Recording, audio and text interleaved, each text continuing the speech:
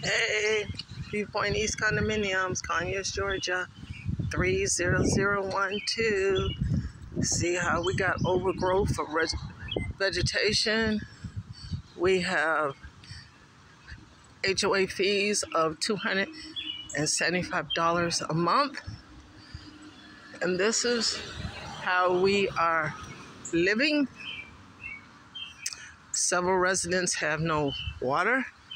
And it says no rentals. And they got a new sign for that. How is that happening? We got rentals in here right now. Explain how is that happening through the board members. Lots of units are empty.